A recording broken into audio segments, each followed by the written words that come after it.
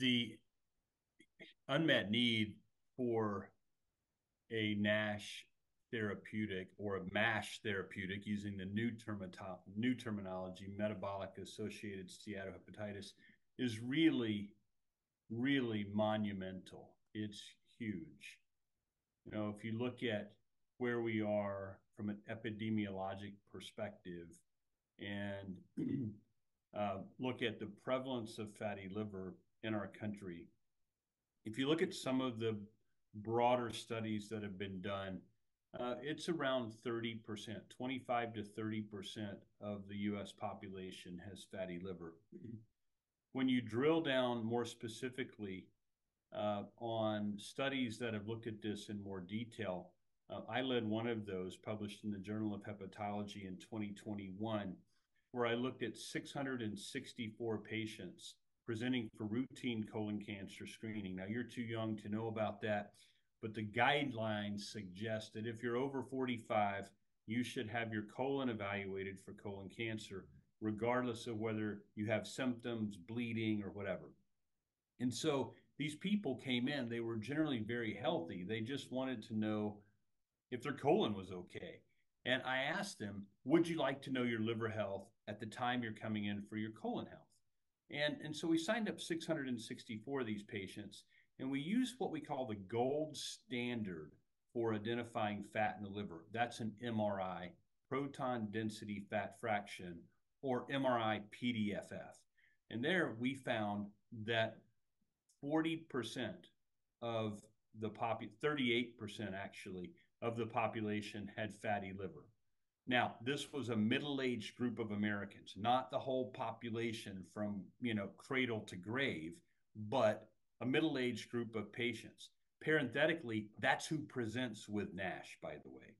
We found the prevalence to be 38%. Now, when we stuck a needle in their livers, and that's what you have to do to identify NASH histopathologically, and that's why the study like we're talking about today had a liver biopsy requirement to get into the trial, and then a liver biopsy requirement to get out of the trial. And the primary endpoint was one based on the liver biopsy.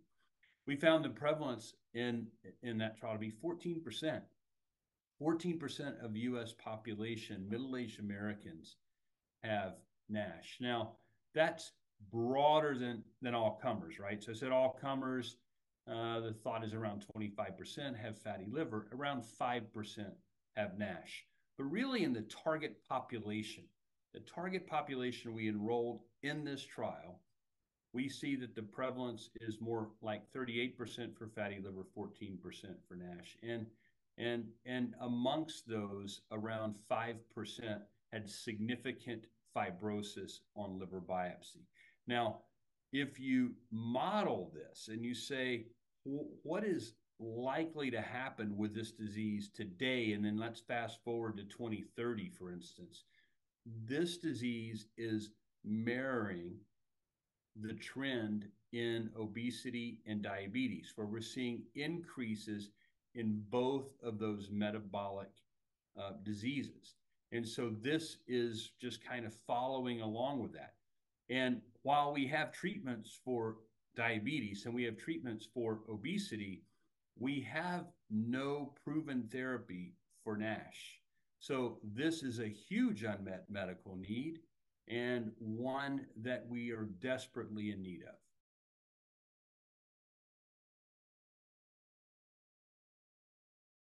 Is a thyroid hormone receptor beta agonist that is very liver targeted and liver directed.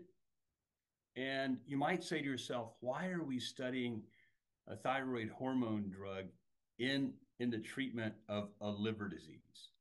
Well, this drug is very interesting. So what we know in the setting of fatty liver is that livers are relatively hypothyroid.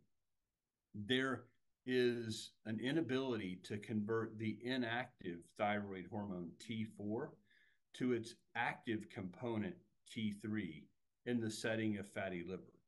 And in fact, we get a buildup of reverse T3. So the thyroid hormone receptor beta agonist resmetirom, again, acts in the liver to uh, allow for T4 to be converted appropriately to T3.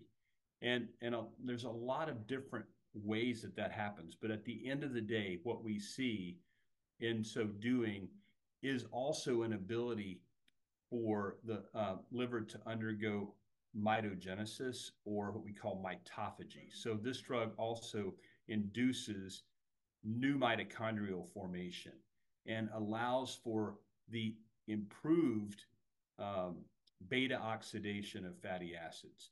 So you get an impact on de novo lipogenesis, which is the formation of fat in the liver, and it also promotes oxidation of fatty acids in the liver.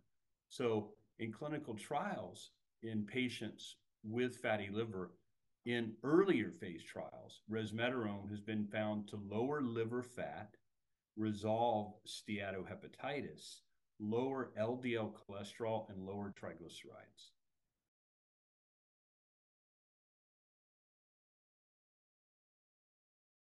Yeah, so there are really a couple main takeaways from this very large, multi-centered, landmark phase 3 trial where 266 patients were, I'm sorry, 966 patients were included in this accelerated approval portion of the study, where the primary analysis was looking for NASH resolution with no worsening of fibrosis, or fibrosis improvement by at least one stage with no worsening in the NAFLD activity score.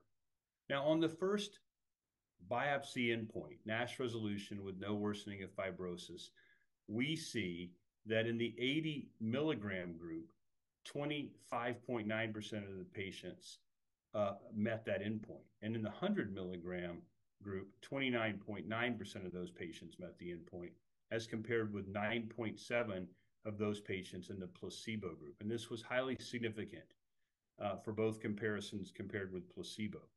For fibrosis improvement with at least one stage improvement with no worsening in the NAFLD activity score, in the 80 milligram group, 24.2% of them achieved that endpoint, and in the 100 milligram group, 25.9% did, as compared with 14.2% of patients in the placebo group. Again, highly significant for both comparisons compared with placebo. Now, in addition, there was a key secondary endpoint here, and don't want to gloss over this because this has to do with lipoprotein or low density lipoprotein cholesterol levels. And we know that lipoprotein metabolism is critical in the underlying pathogenesis of this disease. And in this particular trial and in other trials, 70% of people had dyslipidemia when they enrolled in the study. So looking at that, this is really important. There was a lowering in LDL cholesterol from baseline to week 24. Now, not week 52 like the biopsy, but week 24 of 13.6% in the 80 milligram group and 16.3% in the 100 milligram group, as compared with 0.1% in the placebo group. Again, highly significant for both comparisons with placebo. Now, you have to kind of dig into the data a little bit more, but just to give you a little bit of perspective, what I just reported is ITT. That means intent to treat. That means if a patient got a dose of drug, even if they never took another dose or they never had a liver biopsy, they were included in the trial. So another way to look at this is to say, of all the people that took the drug and had a biopsy at baseline and a biopsy at week 52, how did those people do? So, Abigail, I'm glad you asked that question. So, when we look, about 50% of patients treated with resmetirom 100 milligram with biopsies at week 52 showed either NASH resolution or fibrosis improvement, meaning about half of the patients that actually got study drug and went through week 52 had either improvement in NASH or fibrosis.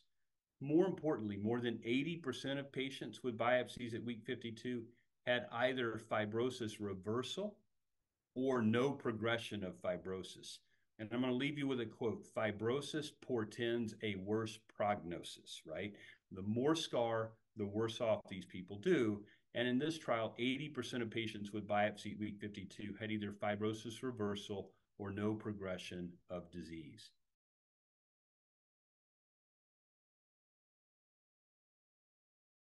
And the classic presentation, again, is a middle-aged American that has underlying dysregulated energy metabolism. Now, that's a big fancy phrase, but basically what that says is they have some sort of metabolism that's not functioning right, right? So they're insulin resistant, they're diabetic, they're overweight, they're dyslipidemic, they're obese. And so how does this population in the trial stack up to that? Very, very closely. So the mean age was around 55 to 57. The majority were female, and the ratio was like 60-40, 55-45-ish. Um, the, uh, the majority were Caucasian or Hispanic, and we had relatively few African Americans and Asian Americans. Now, putting that in perspective, again, going back to the data I talked about at the beginning or other data in general, what we see is that this is a disease that's most commonly found in Hispanics, followed by Caucasian, Asian, and then African American.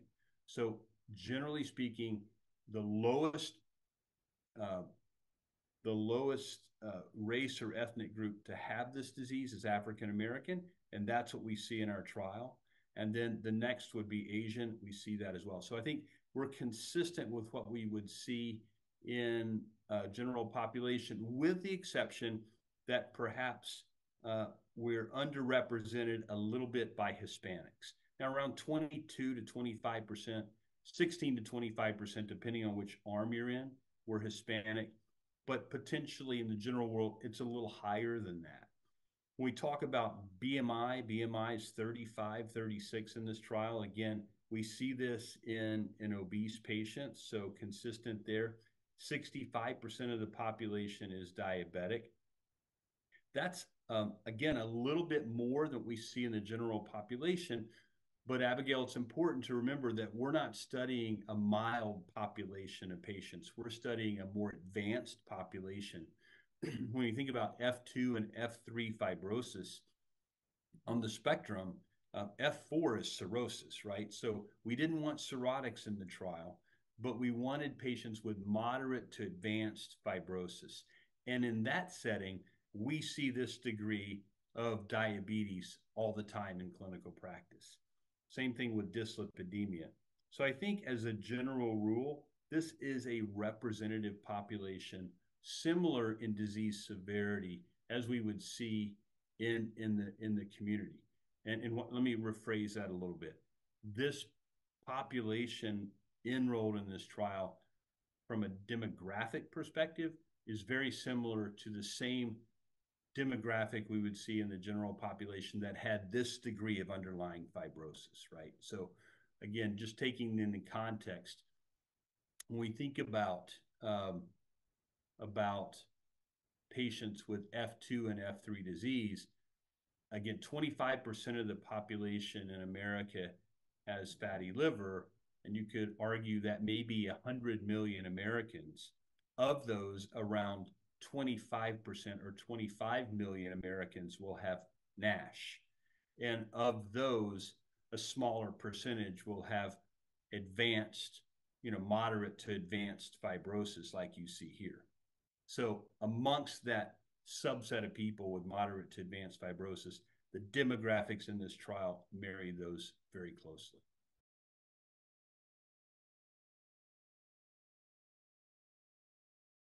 Yeah, I think, resmetirom has a good safety and tolerability profile. First of all, what I want to say is that there were similar numbers of serious adverse events across all groups. And when we think about what those adverse events are, again, reflecting on the paper, the adverse events were were most commonly diarrhea and nausea. It occurred more frequently in the resmetirom group than in the placebo group. The onset of diarrhea and nausea occurred at the initiation of resmetirom. And interestingly, approximately 50% of the cases of diarrhea were described as worsening of pre-existing diarrhea or intermittent or loose stools. There were no episodes of severe diarrhea. And importantly, also, the median duration was approximately 15 to 20 days, independent of resmetirom dosing. So there's also it's important to point out there were no increases in bone fractures or fracture risk score with resmetirom, or increase in adverse events related to thyroid hormone effects outside of the liver, such as heart rate changes or sex hormone abnormalities. So I think that's also important to highlight.